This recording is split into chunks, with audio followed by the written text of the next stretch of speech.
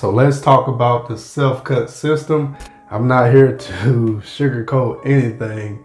I'm gonna give you the truth and give you my honest thoughts on this thing right here. I'm just gonna break down the details of it. So it comes with these two, I guess we can call them brackets, the silver brackets.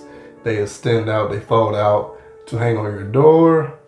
It comes with the adapter that you plug into the end here to turn on the lights, the LED lights. So you plug it up to turn it on and you unplug it to turn it off. There's no switch or anything on it.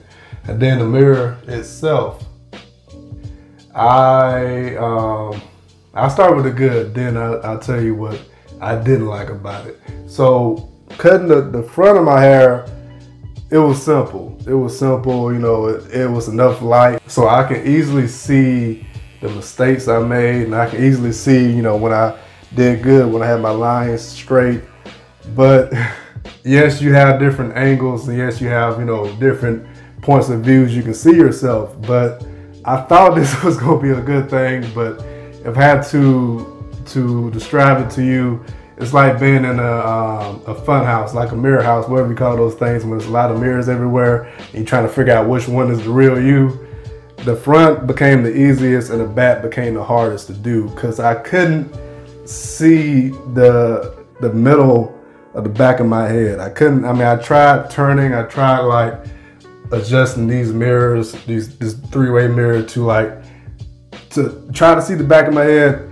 And to be honest, after like fighting with it for a while, I just grabbed my handheld mirror. Yeah, this is really confusing. Okay, I gotta get used to this.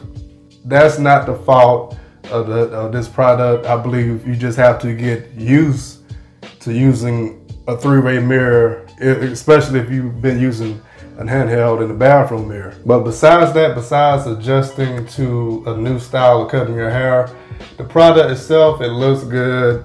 I didn't go with the travel size one because I felt like the brackets were too weak. But these brackets are strong, seem like it's made out of metal.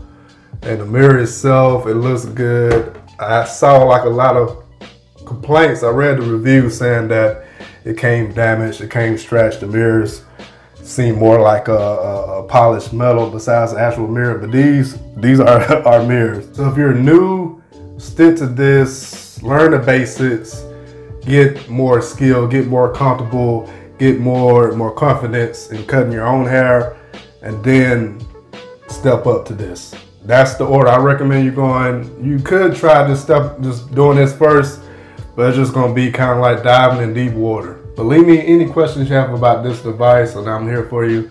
I'll answer anything I can within my ability. All right, but that's it. That's all I have for you guys, man. Much love to each and every one of you. I'm your downloading pirate, and I'm out.